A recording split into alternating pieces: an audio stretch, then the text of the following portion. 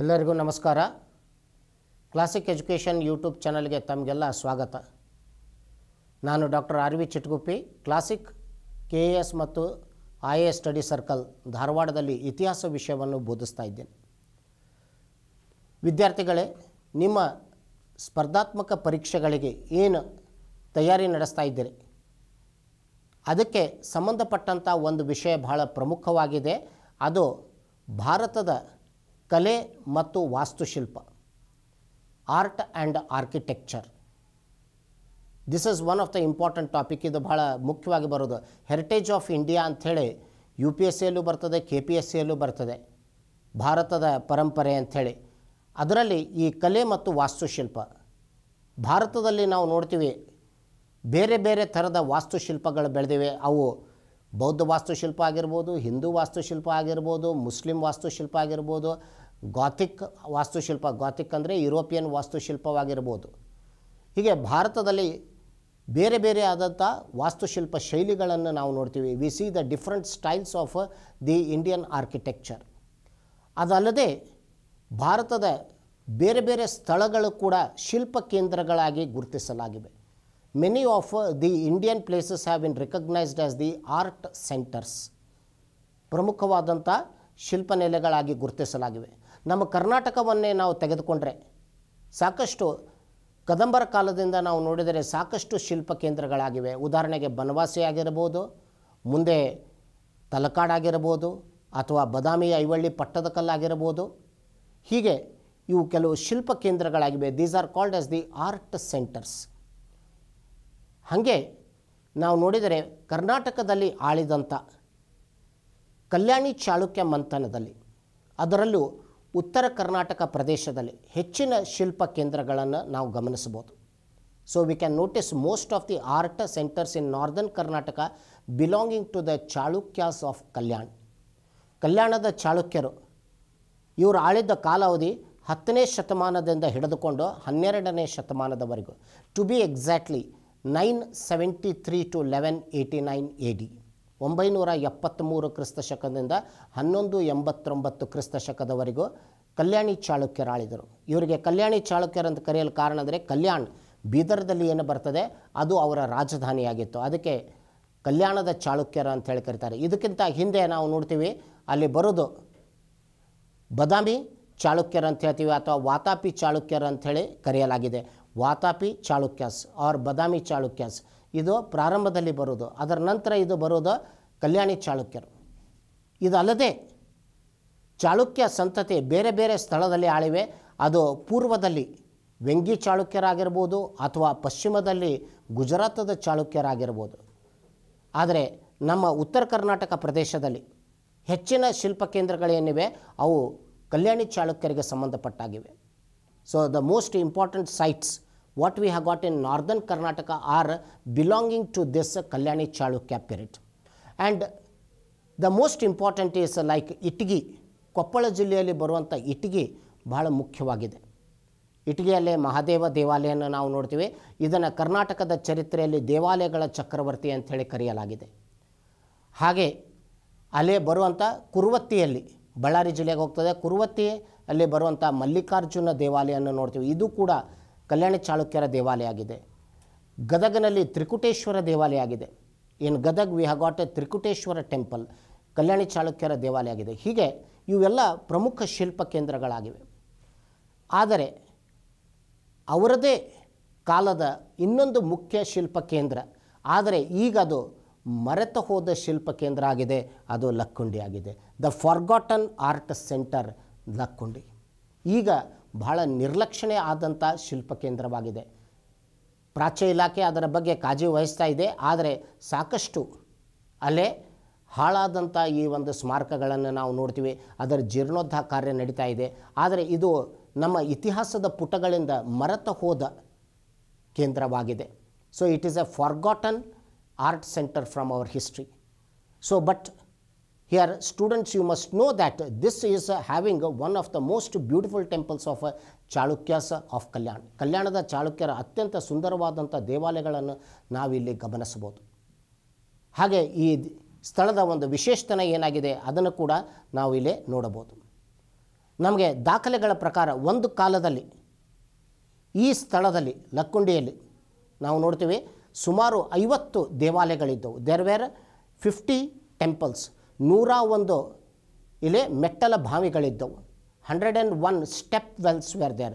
ಮತ್ತು ಒಟ್ಟು ಅಲ್ಲಿ 29 ಶಾಸನಗಳು ಸಿಕ್ಕಾವು. Totally 29 inscriptions have been found in this Lakkundi. ಬಹಳ ಪ್ರಮುಖವಾದಂಥ ಕೇಂದ್ರವಾಗಿತ್ತು. ಆದರೆ ಈಗ ಅದನ್ನು ನಾವು ಮರೆತು ಹೋದ ಶಿಲ್ಪ ಕೇಂದ್ರ ಅಂತ ಹೇಳ್ತೀವಿ. ಗದಗ ಜಿಲ್ಲೆಯಲ್ಲಿ ಬರುವಂಥ ಈ ಸ್ಥಳ ಗದಗದಿಂದ ಸುಮಾರು ಒಂದು 12ರಿಂದ 13 ಕಿಲೋಮೀಟರ್ ದೂರದಲ್ಲಿ ಬರುವಂಥ ಸ್ಥಳವಾಗಿದೆ ಲಕ್ಕುಂಡಿ. ಇದನ್ನು ಹಿಂದೆ ಲೋಕಿಗುಂದ ಅಂಥೇಳಿ ಕೂಡ ಕರೀತಾ ಇದ್ದರು. ಶಾಸನಗಳಲ್ಲಿ ಈ ರೀತಿಯಾಗಿ ಉಲ್ಲೇಖನ ಇದೆ. ಲೋಕಿಗುಂದ ಕಲ್ಯಾಣಿ ಚಾಳುಕ್ಯರಾಗಿರ್ಬೋದು, ಅವರ ನಂತರ ಕಳ್ಚೂರಿಯರಾಗಿರ್ಬೋದು, ಹಾಗೂ ಹೊಯ್ಸಳರ ಕಾಲದಲ್ಲಿ ಮುಖ್ಯ ಕೇಂದ್ರವಾಗಿತ್ತು. It was most important centre under the Chalukyas of Kalyan. ಕಲ್ಚೂರಿಯರು ಕಲ್ಯಾಣಿ ಚಾಳುಕ್ಯರಿಗೆ ಹಸ್ತಾಪಣೆ ಮಂಥನ ಅಂತ ಹೇಳ್ತೀವಿ ನಾವು. They are called as the interlude dynasty. ಕಲ್ಚೂರಿಯರು ಅವರದ್ದು ಒಂದು ಕೇಂದ್ರವಾಗಿತ್ತು ಲಕ್ಕುಂಡಿ. ಹಾಗೆ ಮುಂದೆ ಬರುವಂಥ ಹೊಯ್ಸಳರು ಕೂಡ ಇದು ಮುಖ್ಯ ಕೇಂದ್ರವಾಗಿತ್ತು. ಅದರಲ್ಲಿ 2ನೇ ವೀರಬಳ್ಳಾಳ ಲಕ್ಕುಂಡಿಯನ್ನು ತನ್ನ ಇಲ್ಲೇ ಉಪರಾಜಧಾನಿಯಾಗಿ ಮಾಡಿಕೊಂಡಂಥ ಉಲ್ಲೇಖನ ಇದೆ. We have A reference that ವೀರಬಳ್ಳಾಳ the second had made this place as is here mainly sub capital. ಉಪರಾಜಧಾನಿಯಾಗಿ ಮಾಡಿದ್ದ 2ನೇ ವೀರಬಳ್ಳಾಳನು ಏನು ಆಳ್ವಿಕೆ ನಡೆಸಿದ 1171ರಿಂದ 1220ರವರೆಗೆ. ಆ ಅವಧಿಯಲ್ಲಿ ಒಂದು ಮುಖ್ಯವಾಗಿ ಹೊಯ್ಸಳರಿಗೆ ಇಲ್ಲೇ ಭಯ ಇದ್ದದ್ದಂದರೆ ಯಾದವರ ಆಕ್ರಮಣದ ಭಯ ಇತ್ತು. They had the fear of the ಯಾದವಾಸ್. ಅಲ್ಲಿ ಮಹಾರಾಷ್ಟ್ರ ಪ್ರದೇಶದಲ್ಲಿದ್ದಂಥ ಯಾದವರು ಅಥವಾ ಸೆವಣ್ಣರು ಅಂತೇಳಿ ಕರೀತಾರೆ, ಅವರ ಒಂದು ಆಕ್ರಮಣದ ಭಯ ಇತ್ತು. 2ನೇ ವೀರಬಳ್ಳಾಳನ ಕಾಲದಲ್ಲಿ 1190ರಲ್ಲಿ ನಡೆದಂಥ ಸೊರಟೂರು ಕದನ, ದ ಸೊರಟೂರು ಬ್ಯಾಟಲ್, ಯಾದವ ಅರಸನಾದಂಥ ಇಲ್ಲಿ 5ನೇ ಭಿಲ್ಲಮನನ್ನು ಸೋಲಿಸಿದ್ದು ವೀರಬಳ್ಳಾಳ, 2ನೇ ವೀರಬಳ್ಳಾಳನು. ನಂತರ ತನ್ನ ಗಡಿ ರಕ್ಷಣೆಗಾಗಿ for the safe guarding of the ಫ್ರಾಂಟೈಯರ್ಸ್ he made Lakkundi as a capital and ಸ್ಟೇಷನ್ಡ್ N army. ಲಕ್ಕುಂಡಿಯನ್ನು ರಾಜಧಾನಿಯಾಗಿ ಮಾಡಿಕೊಂಡು ಉಪರಾಜಧಾನಿಯಾಗಿ ಮಾಡಿಕೊಂಡು ಗಡಿ ಪ್ರದೇಶದ ರಕ್ಷಣೆಗಾಗಿ ಅಲ್ಲಿ ಒಂದು ಬಲವಾದ ಸೈನ್ಯವನ್ನು ಇಟ್ಟದ್ದು. ಇದು ನಮಗೆ ಬರುವಂಥ ಉಲ್ಲೇಖನಿದೆ. ಹೊಯ್ಸಳರ ಕಾಲದಲ್ಲಿ ಒಂದು ಇಲ್ಲೇ ರಾಜಧಾನಿ ಸ್ಥಾನದಲ್ಲಿ ಇದ್ದಂಥ ಇದು ಕೇಂದ್ರವಾಗಿತ್ತು. ಆದರೆ ಈಗ ಅದು ಮರೆತು ಹೋದಂಥ ಹೊಯ್ಸಳರ ರಾಜಧಾನಿಯಾಗಿದೆ. ಹೊಯ್ಸಳರ ರಾಜಧಾನಿ ಹೇಳಿದರೆ ನಾವು ಕೇವಲ ಪ್ರಾರಂಭದಲ್ಲಿ ಬರೋದು ವೇಲಾಪುರ ಅಥವಾ ಬೇಲೂರು ಅಂತ ಹೇಳ್ತೀವಿ, ನಂತರ ದ್ವಾರ ಸಮುದ್ರ ಅಂತ ಹೇಳ್ತೀವಿ, ಅದೇ ಹಳೆಬೀಡಾಗಿದೆ. ಇವೆರಡೇ ಉಲ್ಲೇಖನೆ ಆಗ್ತವೆ. ಇದರ ಬಗ್ಗೆ ಉಲ್ಲೇಖನೆ ಆಗುವುದಿಲ್ಲ ಲಕ್ಕುಂಡಿ. ಅಂದರೆ ರಾಜಕೀಯವಾಗಿ ಮತ್ತು ವಾಸ್ತುಶಿಲ್ಪ ದೃಷ್ಟಿಯಿಂದ ಬಹಳ ಮಹತ್ವವಾದಂಥ ಕೇಂದ್ರವಾದಂಥ ಲಕ್ಕುಂಡಿ, ಇದರ ಬಗ್ಗೆ ಕೆಲವು ಮಾಹಿತಿಗಳನ್ನು ತಮಗೆ ಇಲ್ಲಿ ನೀಡ್ತಾ ಇದ್ದೀನಿ. I am just giving some information about this important place that is Lakkundi which is located today in Gadag district. Gadag ಜಿಲ್ಲೆಯಲ್ಲಿ ಬರುವಂಥ ಇದು ಸ್ಥಳವಾಗಿದೆ. ಹೀಗೆ ಅಲ್ಲಿ ಬರುವಂಥ ದೇವಾಲಯಗಳನ್ನು ನೋಡಿದರೆ ನಾವು 50 ದೇವಾಲಯಗಳಿವೆ ಅಂತ ಹೇಳಿದೆ. I had told you that there are 50 temples. ಆದರೆ ಈಗ ಕಾಣುವುದು ಕೆಲವೇ ದೇವಾಲಯಗಳು. ಉಳಿದ ದೇವಾಲಯಗಳು ಎಲ್ಲ ಇಲ್ಲೇ ಕುಸಿದು ಹೋಗಿವೆ ಅಥವಾ ನಾಶವಾಗಿವೆ. They have collapsed are they have been ರೂವಿನ್ಡ್ today. So this is the state of Lakkundi today. It is A ರೂವಿನ್ಡ್ art centre. ಇಲ್ಲೇ ನಾಶವಾದಂಥ ಒಂದು ಶಿಲ್ಪ ಕೇಂದ್ರವಾಗಿದೆ. ಆದರೆ ಉಳಿದುಕೊಂಡಂಥ ನೀವು ದೇವಾಲಯಗಳನ್ನು ಗಮನಿಸಿದರೆ ಸಾಕಷ್ಟು ಅದರ ದೇವಾಲಯ ಭಂಗ ಆಗಿದ್ದು ನಾವು ನೋಡಬಹುದು. ಅದರಲ್ಲಿ ಬರುವಂಥ ಕೆಲವು ಮುಖ್ಯ ದೇವಾಲಯಗಳನ್ನು ಇಲ್ಲೇ ಪರಿಚಯ ಮಾಡಿಕೊಳ್ಳೋಣ. ಅದರಲ್ಲಿ ಮೊದಲನೇದು ಕಾಶಿ ವಿಶ್ವೇಶ್ವರಯ್ಯ ದೇವಾಲಯ, ದ ಕಾಶಿ ವಿಶ್ವನಾಥ ಟೆಂಪಲ್.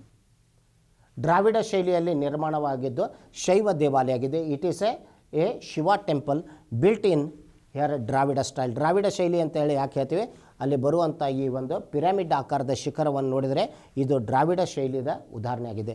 ಆದರೆ ಇದರ ಮೇಲ್ಛಾವಣಿಯಲ್ಲಿ ಇರುವಂಥ ಎಲ್ಲ ಭಾಗಗಳು ಈಗ ಬಿದ್ದೋಗಿವೆ. They upper portion of this temple have been collapsed. Even the ಶಿಖರ ಹ್ಯಾಸ್ ಬಿನ್ ಹಿಯರ್ ರೂವಿನ್ಡ್. ಶಿಖರ ಕೂಡ ಅದರ ಮೇಲ್ಭಾಗ ತುದಿ ಭಾಗ ಏನಿದೆ ಅದು ಕೂಡ ಈಗ ನಾಶವಾಗಿ ಇಲ್ಲೇ ಬಿದ್ದಿದೆ. ಅದಕ್ಕೆ ಈಗ ಇದು ಕಾಶಿ ವಿಶ್ವೇಶ್ವರಯ್ಯ ದೇವಾಲಯ ಲಕ್ಕುಂಡಿಯಲ್ಲಿ ಬರೋದು. ಹಾಗೆ ಅದೇ ಕಾಶಿ ವಿಶ್ವೇಶ್ವರ ದೇವಾಲಯಕ್ಕೆ ಅದರ ಶಿಖರದ ಮುಂಭಾಗದಲ್ಲಿ ಬರುವಂಥ ಕೀರ್ತಿಮುಖ, ಭಾಳ ಸುಂದರವಾಗಿ ಕೆತ್ತಲಾದಂಥ ಕೀರ್ತಿಮುಖ.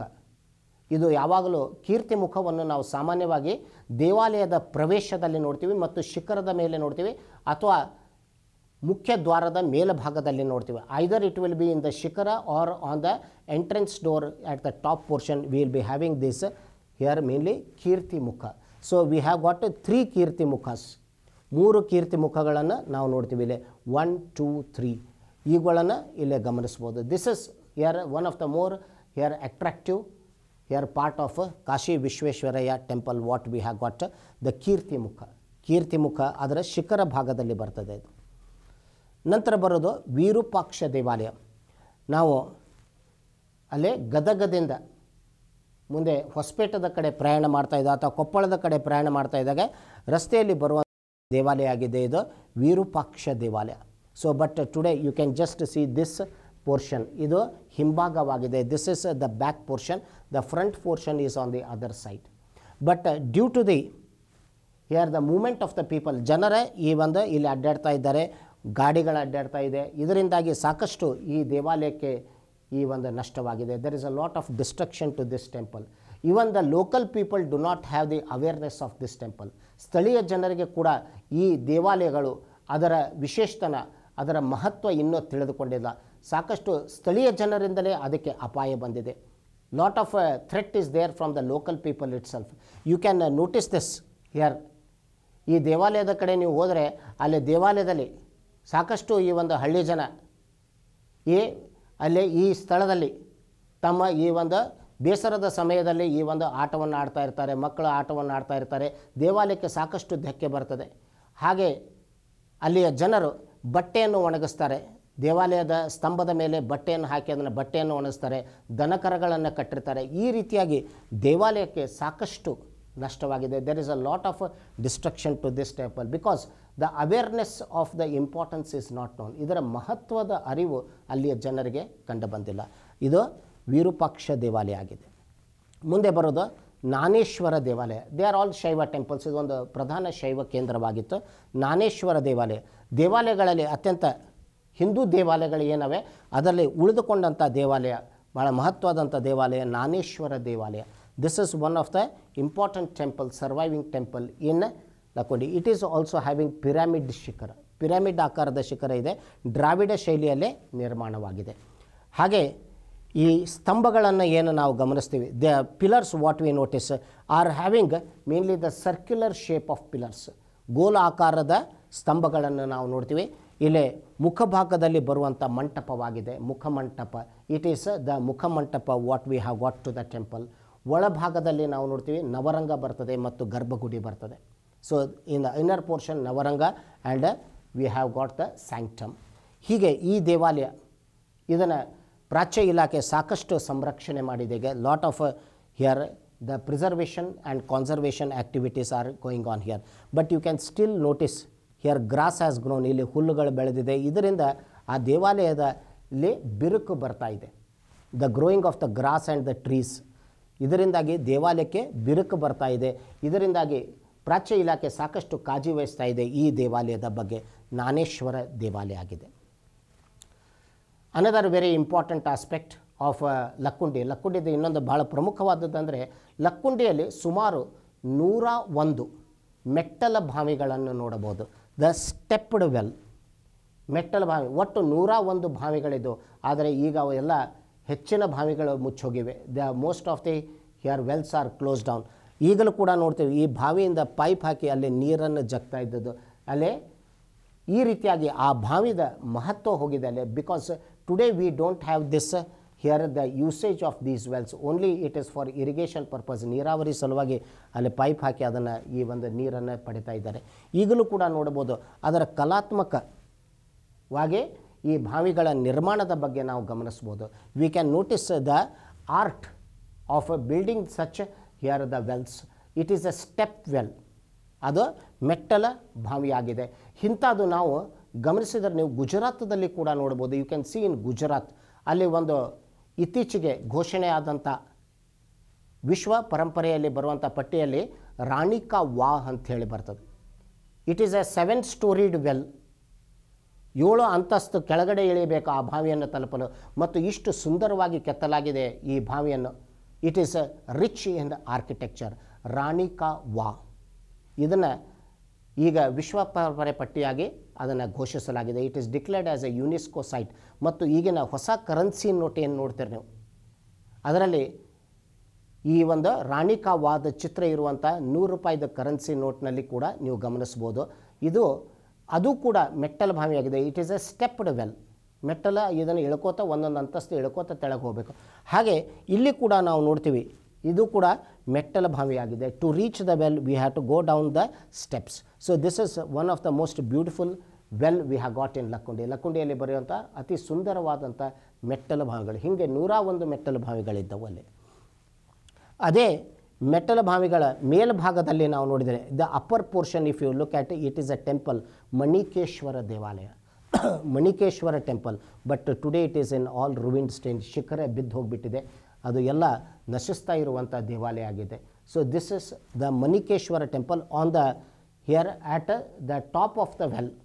ಈ ಮೆಟ್ಟಲ ಬಾವಿದ ಮೇಲ್ಭಾಗದಲ್ಲಿ ಕಂಡು ಬರುವಂಥ ದೇವಾಲಯ ಆಗಿದೆ ಮಣಿಕೇಶ್ವರ ದೇವಾಲಯ. ಇದು ಕೂಡ ಲಕ್ಕುಂಡಿಯಲ್ಲಿ ಬರೋದು. ಇದು ಮುಖ್ಯವಾಗಿ ಅದಕ್ಕೆ ಒಂದು ದ್ವಾರ ಇದೆ. ಇಲ್ಲಿ ಬಂದು ಮೆಟ್ಟಲಿಂದ ಇಳಿದು ಆ ಬಾವಿಗೆ ಹೋಗುವಂಥ ಒಂದು ವ್ಯವಸ್ಥೆ ಇದೆ ಅಲ್ಲಿ. This is the most beautiful temple. It's A Jain temple. Lakkundi ಕೇವಲ ಹಿಂದೂ ಶೈವ ಕೇಂದ್ರವಾಗಿರಲಿಲ್ಲ, ಅದು ಒಂದು ಜೈನ ಕೇಂದ್ರ ಕೂಡವಾಗಿತ್ತು. It is A Jain centre also. ಜೈನ ಕೇಂದ್ರವಾಗಿ ಈ ಸ್ಥಳ ಬೆಳೆಯಲು ಇದಕ್ಕೆ ಕಾರಣ ಅಂದರೆ ನಾಗದೇವನ ಮಡದಿಯಾದಂಥ ಅತ್ತಿಮಬ್ಬೆ ಆಗಿದ್ದಳು. ಅತ್ತಿಮಬ್ಬೆ ಇಲ್ಲಿ ವಾಸವಾಗಿದ್ದಳು, ಸಾಕಷ್ಟು ದಾನಗಳನ್ನು ಮಾಡಿದಳು. ಅದಲ್ಲದೆ ಈ ಬ್ರಹ್ಮಜಿನಾಲಯವನ್ನು ನಿರ್ಮಿಸಿತು. The ಬ್ರಹ್ಮಜಿನಾಲಯ was built by Attimabbe. Attimabbe ಕಟ್ಟಿಸಿದ್ದು ಈ ಬ್ರಹ್ಮಜಿನಾಲಯ. ಬ್ರಹ್ಮಜಿನಾಲಯ ಇದನ್ನು ಜೈನ ದೇವಾಲಯ ಆಗಿದೆ. It is A Jain temple dedicated to god Vardhamana. Vardhamana ದೇವರಿಗೆ ಇದು ಇರುವಂಥ ದೇವಾಲಯ ಆಗಿದೆ. ಅತ್ತಿಮಬ್ಬೆ ತನ್ನ ದಾನಗಳಿಗಾಗಿ ಹೆಸರನ್ನು ಪಡೆದುಕೊಂಡಂಥ ಮಹಿಳೆಯಾಗಿದ್ದಳು. ಅದಕ್ಕೆ ಅವಳಿಗೆ ದಾನ ಚಿಂತಾಮಣಿ ಅತ್ತಿಮಬ್ಬೆ ಅಂಥೇಳಿ ಕರೆಯಲಾಗಿದೆ. ಅವಳದ ಒಂದು ಪ್ರಮುಖ ದಾನದ ಬಗ್ಗೆ ಹೇಳಬೇಕಂದ್ರೆ ನಮಗೆ ಶಾಸನದಲ್ಲಿ ಉಲ್ಲೇಖನೆ ಬರ್ತದೆ. ಪೊನ್ನನ ಶಾಂತಿ ಪುರಾಣ ಏನಿದೆ, 16ನೇ ತೀರ್ಥಂಕರನಾದ ಶಾಂತಿನಾಥನ ಬಗ್ಗೆ ಇದೆ. ಪೊನ್ನನ ಶಾಂತಿ ಪುರಾಣದಲ್ಲಿ ನಾವು ನೋಡ್ತೀವಿ, ಅವಳು ಅದನ್ನು ಸುಮಾರು 1000 ಪ್ರತಿಗಳನ್ನು ಮಾಡಿ ಅದನ್ನು ದಾನವಾಗಿ ನೀಡಿದಳು ಅಂಥೇಳಿ ಉಲ್ಲೇಖನೆ ಆಗ್ತದೆ. ದಾನ ಚಿಂತಾಮಣಿ ಅತ್ತಿಮಬ್ಬೆ ಅಂಥೇಳಿ ನಾವು ಇಲ್ಲೇ ನೋಡ್ತೀವಿ. ಜೈನ ಧರ್ಮವನ್ನು ಇದನ್ನು ಪ್ರಮುಖ ಕೇಂದ್ರವಾಗಿ ಬೆಳೆಸಲು ಅವಳು ಕಾರಣರಾಗಿದ್ದಾಳೆ. ಇದು ಬ್ರಹ್ಮಜನ. ಇದು ಕೂಡ ದ್ರಾವಿಡ ಶೈಲಿಯಲ್ಲಿ ಕೂಡ ಇದೆ. It is in a Dravida style. ದ್ರಾವಿಡ ಶೈಲಿಯಲ್ಲಿ ಕೂಡ ನಾವು ಇದನ್ನು ಗಮನಿಸ್ಬೋದು. ಇದು ಮುಖಮಂಟಪವಾಗಿ ನಾವು ನೋಡ್ತೀವಿ. This is the here the ಮುಖಮಂಟಪ, the entrance. ಇಲ್ಲೇ ಇರುವಂಥ ನಾವು ಏನು ನೋಡ್ತೀವಿ, ಬ್ರಹ್ಮಜಿನಾಲಯದ ಹೊರಗಡೆ ಮಹಾವೀರನ ವಿಗ್ರಹವಿದೆ. ಇದು this is the statue of Mahavir. ಇದನ್ನು ಮಹಾವೀರನ ವಿಗ್ರಹ ಅಂತೇಳಿ ಹೆಂಗೆ ನಾವು ಗುರುತಿಡ್ತೀವಿ ಅಂದರೆ, ಕೆಳಭಾಗದಲ್ಲಿರುವಂಥ ಸಿಂಹ ಏನಿದೆ ಮಹಾವೀರನ ಚಿಹ್ನವಾಗಿದೆ. Lion is what we have got the symbol of mainly Mahavir. ಅದಕ್ಕೆ ಇದು ಮಹಾವೀರನ ವಿಗ್ರಹ ಆಗಿದೆ. ಆದರೆ ಶಿರಭಾಗ ಅದರದ್ದು ನಾಶವಾಗಿ ಹೋಗಿದೆ. The upper portion of this it is a headless Vardhamana ಮುನಿ. ವರ್ಧಮಾನ ಅವನ ಮೊದಲನೇ ಹೆಸರಾಗಿತ್ತು, ಅದಕ್ಕೆ ವರ್ಧಮಾನ ಮುನಿ. ಅದಕ್ಕೆ ಸಿಂಹ ಇದ್ದ ಕಾರಣದಿಂದಾಗಿ ಅದು ಮಹಾವೀರನೆಂದು ಹೇಳಿ ಗುರುತಿಸಬಹುದು. ಅದರ ಒಳಭಾಗದಲ್ಲಿ ಕೂಡ ನಾವು ನೋಡ್ತೀವಿ, ಅಂದರೆ ಗರ್ಭಗುಡಿಯಲ್ಲಿ ಈಗಲೂ ಪೂಜೆ ಪುನಸ್ಕಾರ ನಡೀತದೆ. ವರ್ಧಮಾನನ ವಿಗ್ರಹ ಇದೆ ಬ್ರಹ್ಮಜಿನಾಲಯದಲ್ಲಿ. It is the inner portion what we have got here wear still the here worship goes on. This is an active temple what we have got. ಹೀಗೆ ಲಕ್ಕುಂಡಿಯಲ್ಲಿ ಇದು ಒಂದು ಹಿಂದೂ ಮುಖ್ಯ ಶಿಲ್ಪ ಕೇಂದ್ರವಾಗಿತ್ತು. ಅದು ಅಲ್ಲದೆ ರಾಜಕೀಯವಾಗಿ ರಾಜಧಾನಿ ಸ್ಥಾನ ಪಡೆದುಕೊಂಡಿತ್ತು ಹೊಯ್ಸಳರಲ್ಲಿ, ಮತ್ತು ಜೈನ ಕೇಂದ್ರ ಕೂಡವಾಗಿತ್ತು. ಇದು ಈಗ ಇದರ ಸ್ಥಿತಿಯನ್ನು ನೋಡಿದರೆ, this what U C today it is very in miserable condition. ಅಲ್ಲಿ ಪೂರ್ಣ ಆ ಕೇಂದ್ರ ಏನಿದೆ ಪೂರ್ಣ ನಶಿಸ್ತಾ ಇದೆ. ಅದು ಇತಿಹಾಸದ ಪುಟಗಳಿಂದ ಇಲ್ಲೇ ಮರೆಯಲಾಗಿದೆ, ಅದನ್ನು ನಿರ್ಲಕ್ಷಣೆ ಮಾಡಲಾಗಿದೆ. ಮತ್ತು ಇದರ ಜೀರ್ಣೋದ್ಧಾರ ಅವಶ್ಯಕತೆಯಾಗಿದೆ. ಯಾಕಂದರೆ ಅಲ್ಲಿ ದೇವಾಲಯಗಳನ್ನು ನಾವು ಗಮನಿಸಿದರೆ, ಕಲ್ಯಾಣಿ ಚಾಳುಕ್ಯರ ಕಾಲದ ದೇವಾಲಯಗಳಿಗೆ ಅತ್ಯಂತ ಉದಾಹರಣೆಗಳು, ಒಳ್ಳೆಯ ಉದಾಹರಣೆಗಳು, ಸುಂದರವಾದ ಉದಾಹರಣೆಗಳು ಸಿಗುವುದು ನಮಗೆ ಈ ಲಕ್ಕುಂಡಿ ಪ್ರದೇಶದಲ್ಲಿ. ಅದಕ್ಕೆ ಪ್ರಾಚ್ಯ ಇಲಾಖೆ ಇದರ ಬಗ್ಗೆ ಇನ್ನೂ ಹೆಚ್ಚಿನ ಕಾಳಜಿಯನ್ನು ವಹಿಸಿಕೊಳ್ಳಬೇಕು. ಅಲ್ಲಿಯ ಸ್ಥಳೀಯ ಜನರು ಇದರ ಬಗ್ಗೆ ಮಕ್ಕಳಲ್ಲಿ, ಅಲ್ಲಿಯ ಜನರಲ್ಲಿ ಜಾಗೃತೆಯನ್ನು ಮೂಡಿಸಿ ಅದರ ಸಂರಕ್ಷಣೆ ಕಾರ್ಯದಲ್ಲಿ ತೊಡಗಬೇಕು. ಇದನ್ನು ಮಾಡಿದರೆ ಈ ಕೇಂದ್ರ ಒಂದು ಪ್ರವಾಸಿ ಕೇಂದ್ರವಾಗಿ ಬೆಳೆಯಲು ಸಾಧ್ಯವಾಗಿದೆ ಅಂತ ಹೇಳ್ತಾ ಲಕ್ಕುಂಡಿ ಬಗ್ಗೆ ಈ ಒಂದು ವಿಶೇಷ ವಿಡಿಯೋ ಮಾಡಿದ್ದೇನೆ. ಅದರ ಬಗ್ಗೆ ನಿಮಗೆ ಮಾಹಿತಿಯನ್ನು ಕೂಡ ನೀಡಿದ್ದೇನೆ. ಆ ಪ್ರದೇಶದವರಾಗಿದ್ದರೆ, ಪ್ರವಾಸೋದ್ಯಮದಲ್ಲಿ ಆಸಕ್ತಿ ವಹಿಸಿದ್ದರೆ, ಇತಿಹಾಸದಲ್ಲಿ ನಿಮಗೆ ಆಸಕ್ತಿ ಇದ್ದರೆ, ನೀವು ಕೂಡ ಒಂದಲ್ಲ ಒಂದು ರೀತಿಯಲ್ಲಿ ಈ ಪ್ರದೇಶವನ್ನು ಶಿಲ್ಪ ಕೇಂದ್ರ ಏನಿದೆ ಇದನ್ನು ಸಂರಕ್ಷಣೆ ಮಾಡುವುದರಲ್ಲಿ ನಿಮ್ಮ ಕೈ ಜೋಡಿಸಬೇಕಂತ ಹೇಳ್ತಾ ನನ್ನ ಈ ಒಂದು ವಿಡಿಯೋವನ್ನು ಮುಗಿಸ್ತಾ ಇದ್ದೀನಿ. ಮುಂದಿನ ವಿಡಿಯೋದಲ್ಲಿ ಇತಿಹಾಸಕ್ಕೆ ಸಂಬಂಧಪಟ್ಟಂಥ ಈ ಒಂದು ಬೇರೆ ವಿಷಯಗಳನ್ನು ಆಯ್ಕೆ ಮಾಡಿಕೊಂಡು ಮತ್ತೆ ನಾನು ವಿಷಯ ಚರ್ಚೆ ಮಾಡ್ತೀನಿ.